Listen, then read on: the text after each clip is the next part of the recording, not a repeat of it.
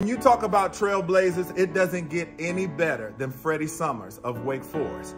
Freddie Summers in 1967 became the first black quarterback at a major university in the South, in addition to becoming the first black quarterback in the ACC.